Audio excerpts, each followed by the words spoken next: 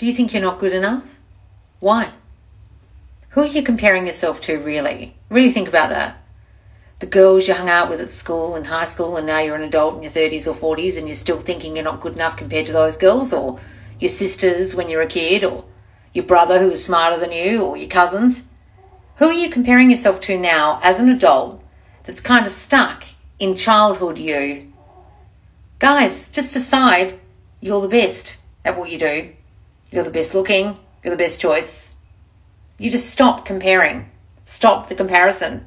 Stop looking at photos of girls and thinking you don't compare. Just decide you're not going to do that anymore. Try and decide and see what happens. Try and think, you know what? I'm the goddamn best. And affirm that.